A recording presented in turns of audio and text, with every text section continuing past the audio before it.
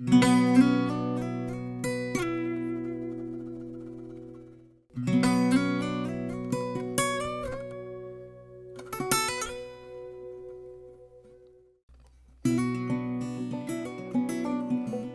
a park ranger gives me the opportunity to appreciate the smaller details of creation. I sort of try to think of walking through nature as a holy land of its own, in that it's the creation of God. As long as I'm making it prayerful, it can be a holy place.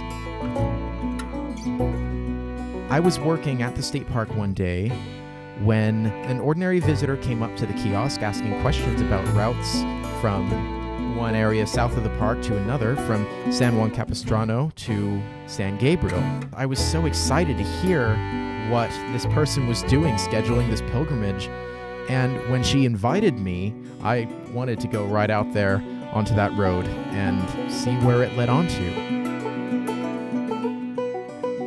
1,024 miles was the total from San Diego to Sonoma. We walked an average of 22.25 miles per day. We completed the pilgrimage in 46 days.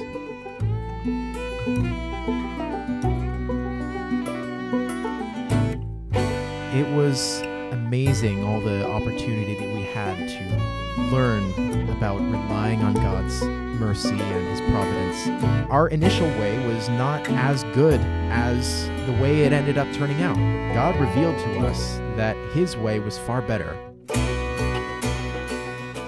A motto that I have come to live by is stated many times in the Rule of St. Benedict: prefer nothing to love of Christ. Anything that you might feel a calling or an urge or an itch to fulfill, follow it, and God will provide.